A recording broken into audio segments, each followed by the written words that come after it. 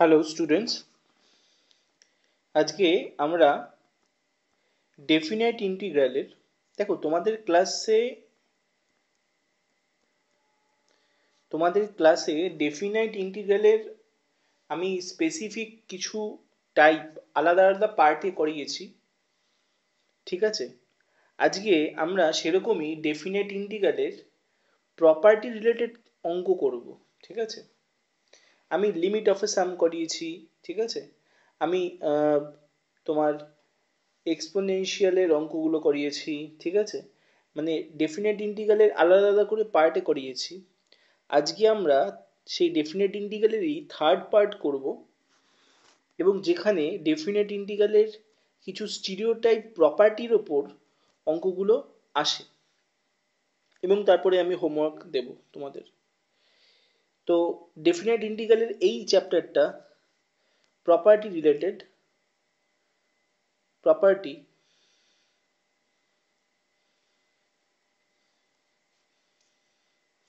Property related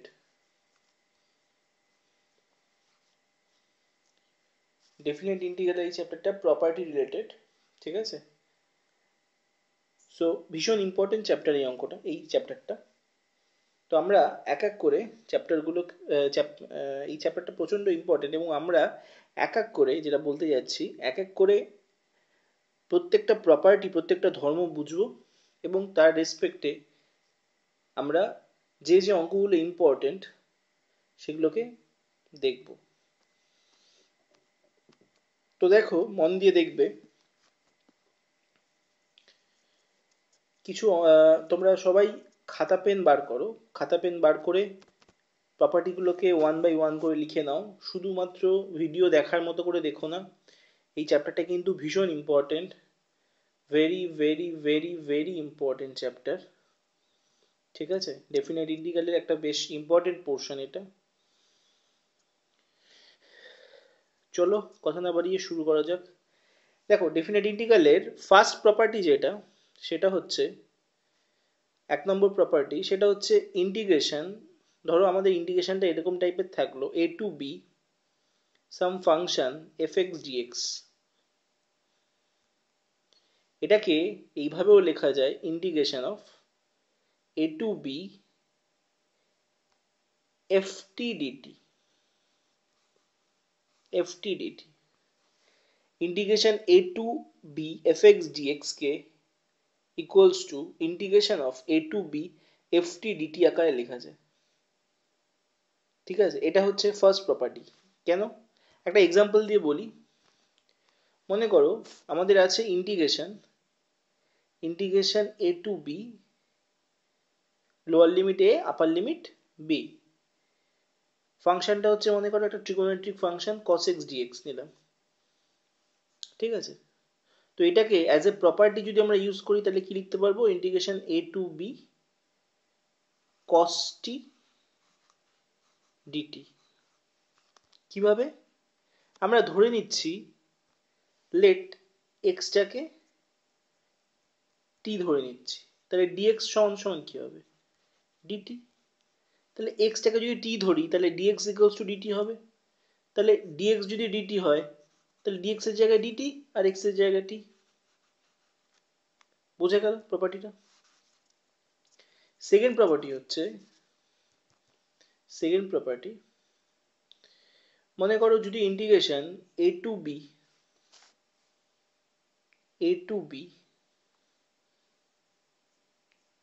fx dx ফর্মে থাকলে, এই ওপরের আপার লিমিট আর লোয়ার লিমিট যদি নিজেদের মধ্যে এক্সচেঞ্জ হয়, মানে লোয়ার লিমিটের জায়গায় আপার লিমিট আর আপার লিমিটের জায়গায় যদি লোয়ার লিমিট কে আমরা পাঠাতে চাই, তাহলে একটা বাইরে মাইনাস সিম্বল বার করে এই কাজটা করতে হবে। তাহলে কি হবে?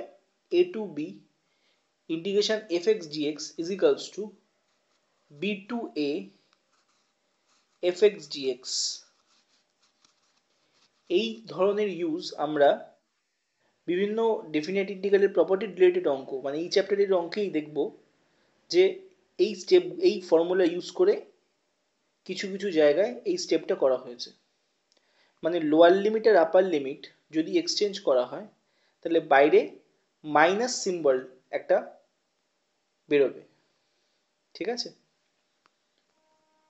নেক্সট প্রপার্টি,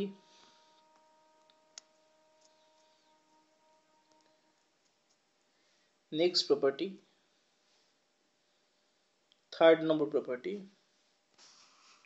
সেটা হচ্ছে integration a to b fx dx এই ফর্মে যদি থাকে তাহলে এইটাকে দুটো ভাগে ভাঙা যায়। একটা হচ্ছে integration a to c fx dx plus integration c to b fx dx। একটু কেমন লাগলো তাই না? Integration a to b fx dx is equals to integration a to c fx dx plus integration c to b fx dx। দেখো, এটা বোঝানোর জন্য আমি একটা ছবির মাধ্যমে তোমাদের বোঝাচ্ছি এই ফর্মুলাটা। মনে করো একটা এরকম একটা ফাংশনের কার্ভ রয়েছে। ফাংশন কি? ফাংশন অলওয়েজ রিপ্রেজেন্টস আ কার্ভ। তো মনে করো এরকম একটা কার্ভ রয়েছে। তো কার্ভের ইনিশিয়াল পয়েন্ট, মনে করো এখান থেকে আমি ইনিশিয়াল পয়েন্টটাকে দেখছি, আর এটা টার্মিনেটিং পয়েন্ট মানে এন্ডিং পয়েন্ট, যেটা শেষ হচ্ছে যে পয়েন্টটা, মনে করো এই পয়েন্টটা মনে করো এ, এই পয়েন্টটা মনে করো বি। তো আমি এ বি এর মধ্যে এনি পয়েন্ট সি নিলাম। তো আমার এই টোটালটার এরিয়া বার করতে হবে, এই টোটালটার জায়গা আমাকে বার করতে হবে। তাহলে আমি কি করতে পারি? সি থেকে একটা লাইন টানলাম, আমি কি করলাম, এ থেকে সি এর মধ্যে গেলাম, তারপরে আবার সি থেকে বি এর মধ্যে গেলাম। তাহলে এই দুটো ক্ষেত্রে আলটিমেটলি আমরা কি করলাম? এ থেকে বি তেই গেলাম না? তো যখনই এ আর বি এর মধ্যে এনি পয়েন্ট সি ধরে নেব, তখন একবার এ থেকে সি তে ইন্ডিকেট করব এই পোর্শনটা পাওয়ার জন্য, আবার সি থেকে বি তে ইন্ডিকেট করব এই পোর্শনটা পাওয়ার জন্য। তাহলে আলটিমেটলি এ থেকে বি তে আমরা ইন্ডিকেটটা করতে পারবো। বোঝা গেল তো? তো এটাই হচ্ছে, দেখো সেই formula, integration a to b fx dx is equals to integration a to c fx dx plus integration c to b fx dx। মনে থাকবে? অঙ্ক দিয়ে আমরা আরো বেশি বুঝবো। নেক্সট হচ্ছে next formula, next property. Formula বললে ভুল হবে, এগুলো প্রপার্টি। 4 নম্বর প্রপার্টি, সেটা হচ্ছে integration a to b fx dx ফর্মে যদি থাকে, এটা integration a to b f of upper limit plus lower limit a plus b minus x into dx, মানে আপার limit minus lower limit minus x into dx. এইটা হচ্ছে আমাদের 4th number property. এক একটা অঙ্কের রেসপেক্টে আমরা এক একটা প্রপার্টি ইউজ করছি। ঠিক আছে, যেমন মনে করো এই প্রপার্টিটাকে আমি যদি একটা অঙ্কের মাধ্যমে বোঝাই, মনে করো একটা অঙ্ক দিয়েছে, মনে করো ইন্টিগ্রেশন লোয়ার লিমিটে π/6 টু π/3 আছে হচ্ছে dx by 1 plus root over of 10x। ঠিক আছে, তো এটাকে কি করলাম, টোটালটাকে, এই টোটাল ইন্টিগ্রেশনটাকে আমরা আই ধরে নিচ্ছি, লেট বলে I is equals to integration π/6 to π/3 dx by one plus root ten x.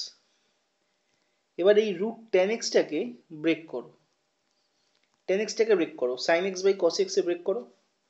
Break করলে তোমরা জানো কি আসবে, I is equals two root over of integration pi by 6 to pi by 3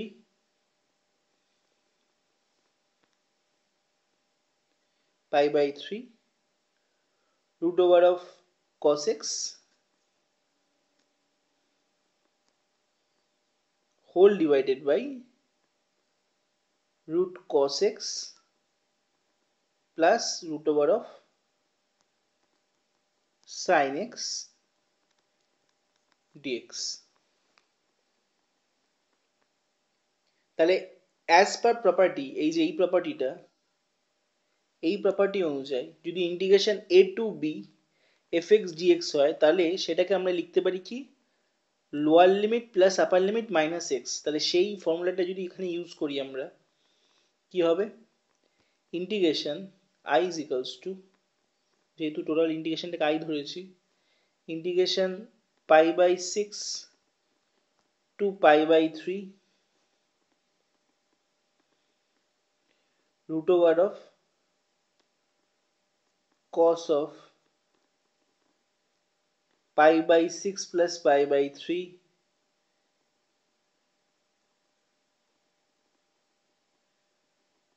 minus x whole divided by root over of, যেখানে যেখানে x আছে সেখানে সেখানে a plus b minus x দিয়ে রিপ্লেস করে দাও, cos of pi by 6 plus pi by 3 minus x plus একই লাইনে লিখতে হবে, হয়তো আমার এখানে জায়গা হবে না, সাইন অফ, এই জায়গাটায় সে একই pi by six plus pi by three minus x, pi by three minus x, R into dx তো থাকবেই। তাহলে বেসিক্যালি কি হচ্ছে, 90 হচ্ছে, pi by six plus pi by three 90, তার মানে এটা কি হবে, I is equals to integration of pi by 6 to pi by 3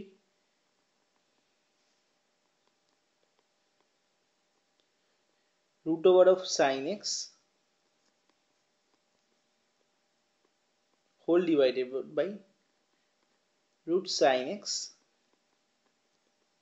plus root cos x into dx। তাহলে এটা যেটা আই পেলাম, এটা এটা যেটা পেলাম সেটাও তো একটা আই, মানে আই এর থেকে তো আই পেলাম, তাহলে এইটাও আই, আবার এটাও তো আই, তাহলে দুটো আই কে যদি আমি অ্যাড করি, আই প্লাস আই কি হবে, integration pi by six two pi by three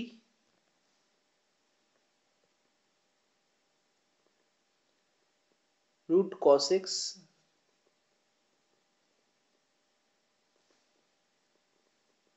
whole divided by root cos x plus root sin x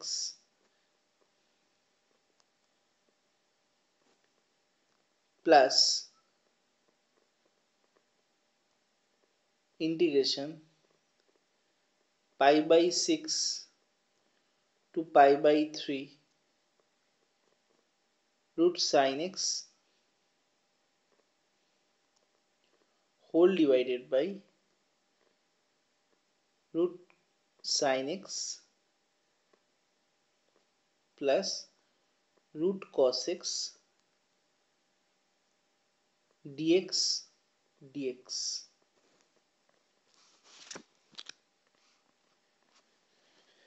তাহলে অ্যাড করলে কি হবে দেখো, এলসিএম করলে নিচের পোর্শনটা সেম, তাহলে কি হবে, 2i is equals to integration pi by 6 to pi by 3 একসঙ্গে নিয়ে নিচ্ছি, π/3, তাহলে কি হবে, root sine x plus root cos x whole divided by root sine x plus root cos x, and obviously dx তো দিতেই হবে, আমি ভুলে গেলেও তোমরা ভুলবে না দিতে। তাহলে এইটা এটা ক্যান্সেল আউট হয়ে যাচ্ছে, হচ্ছে কি হচ্ছে না, হচ্ছে তো। তাহলে ক্যান্সেল আউট হয়ে গেলে কত থাকছে দেখো, 2i is equals to integration π/6 to π/3 dx, R dx এর ইন্টিগ্রেশন করলে কত হবে, x, আর x হয়ে গেলে আপার লিমিট মাইনাস লোয়ার লিমিট, তোমরা জানো ডেফিনেট ইন্টিগ্রালে আপার লিমিট মাইনাস লোয়ার লিমিট, তার মানে π/3 মাইনাস π/x, π/6 হয়। আর এটা আশা করি বলে দেওয়ার দরকার নেই যে ডেফিনেট ইন্টিগ্রালে ইন্টিগ্রাল কনস্ট্যান্টটা হয় না, ঠিক আছে, ইন্টিগ্রেশন করার পর আপার লিমিট মাইনাস লোয়ার লিমিট দিতে হয়, তাহলে সেটাই করলাম, ডিএক্স ইন্টিগ্রেশন করলে এক্স হতো, সেটাকে একবারই করে দিলাম, এক্স এর জায়গায় আপার লিমিট মাইনাস লোয়ার লিমিট। তাহলে আমার ফাইনালি অ্যান্সার কি আসছে, 2i সমান সমান 2i সমান সমান, তাহলে কত আসছে, 2i সমান সমান 2 পাই, তার মানে পাই উপরে 3 2 6 6, 2 পাই মাইনাস পাই, 2 পাই মাইনাস পাই মানে π/6, so 2i সমান π/6, that means I is equals to π/12। তাহলে এটাই হচ্ছে আমার ইন্টিগ্রেশনের ফাইনাল অ্যান্সার, যে ইন্টিগ্রেশনটা দিয়েছিল হচ্ছে এই ইন্টিগ্রেশনটা দিয়েছিল, এই যে ইন্টিগ্রেশনটা। তাহলে এটার ফর্মুলা কি পেলাম আমরা, এটার ফর্মুলা পেলাম হচ্ছে, এর মানে এটার আনসার পেলাম হচ্ছে, সরি ফর্মুলা বলছি, এটার আনসার পেলাম হচ্ছে π/12। বলো বোঝা গেছে, আশা করি বোঝা গেছে।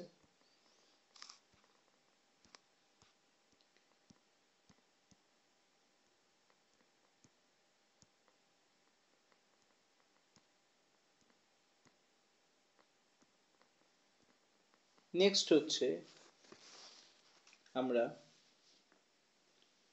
নেক্সট প্রপার্টিতে চলে যাব, সেটা হচ্ছে ইন্টিগ্রেশন, মানে যেটা 5th number property, integration a to b, এই sorry 0 to a fx dx যদি এই পজিশনে থাকে, তাহলে আমরা এটাকে এইভাবেও লেখা যায়, integration 0 to a f of a minus x into dx,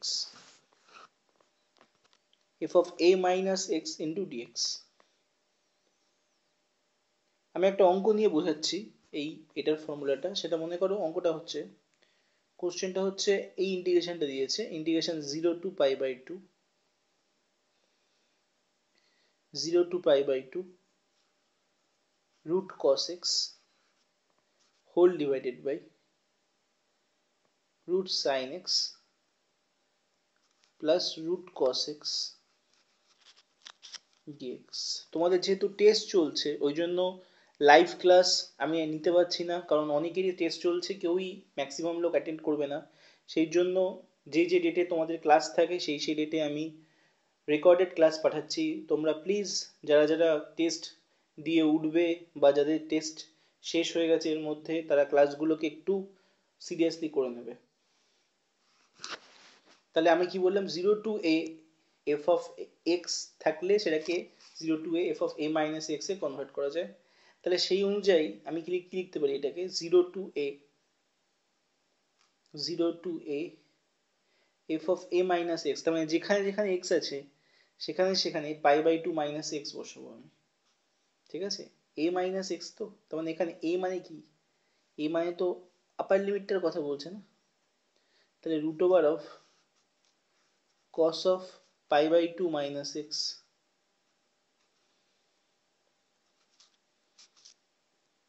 whole divided by root over of sine of pi/2 minus x plus root over of cos of pi/2 minus x। ঠিক আছে, আর টোটাল ইন্টিগ্রেশনটাকে একটা কাজ করো, টোটালটাকে I ধরে নিই, আমরা I ধরে নিই, লেট বলে এটাকে আই ধরে নিই, ইন্টিগ্রেশনটাকে আই ধরে নিই। তাহলে দেখো cos 90 মাইনাস থিটা মানে sine theta, sign 90 minus theta মানে cos থিটা। তাহলে আমার আসবে হচ্ছে I is equals to root over of integration 0 to pi/2 cos 90 minus theta মানে sin theta মানে sin x dx whole divided by root over of sin 90 minus theta মানে root cos x plus root sin x। তাহলে এইটা যেটা পেলাম সেটাও তো I, সেটাও আই, মানে একটা আই এর থেকে তো আলটিমেটলি আমরা একটা আই আরেকটা আই পাবো। তাহলে এটাও আই, আবার এটাকেও আই ধরেছি, তাহলে দুটো আই কে অ্যাড করব, সেম ফান্ডা। তাহলে আই প্লাস আই করলে কি হবে, ইন্টিগ্রেশন 0 টু pi/2, একসাথে ইন্টিগ্রেশনটাকে নিয়ে নিচ্ছি, এলসিএম করছি কারণ নিচের পোর্শনটা ডিনোমিনেটর পোর্শনটা same.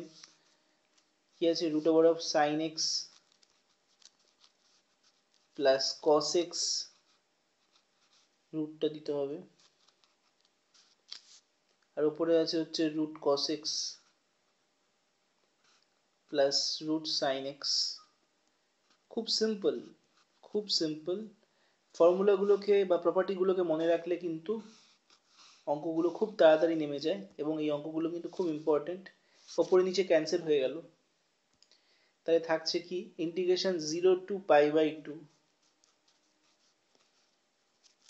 dx, I plus I কত হবে, 2i হবে। তাহলে 2i সমান সমান ইন্টিগ্রেশন 0 টু pi/2, আর 2i সমান সমান integration 0 two pi/2 dx integration করলে কত হবে, x, x আপার limit lower limit, lower limit 0 two pi/2, তাহলে কি হবে, আপার লিমিট মাইনাস লোয়ার লিমিট মানে কি, pi/2 মাইনাস 0 মানে pi/2। তাহলে 2i যদি pi/2 হয়, তাহলে i সমান সমান কত হবে, 2টাকে ডিভিশন করে দিলাম আমরা, কত হবে pi/4। আর এই i মানেই তো আমাদের সেই ইন্টিগ্রেশনটা, যে ইন্টিগ্রেশনটার ভ্যালুটা বার করতে দিয়েছিল, যেটা ছিল হচ্ছে এইটা, এই ইন্টিগ্রেশনটা।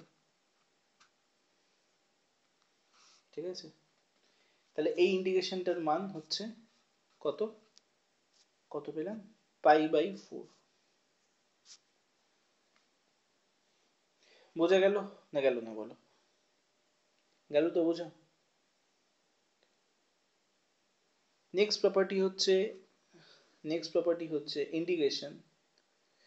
আচ্ছা, নেক্সট প্রপার্টিটাকে আমি নেক্সট ভিডিওতে করছি, নেক্সট ভিডিওতে করছি, তাহলে তোমাদের ছোট ছোট ভিডিও দেখতেও সুবিধা হবে। সরি,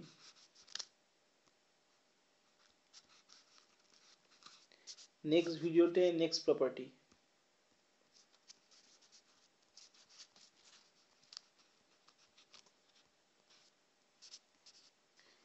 ঠিক আছে, নেক্সট ভিডিওতে নেক্সট প্রপার্টি।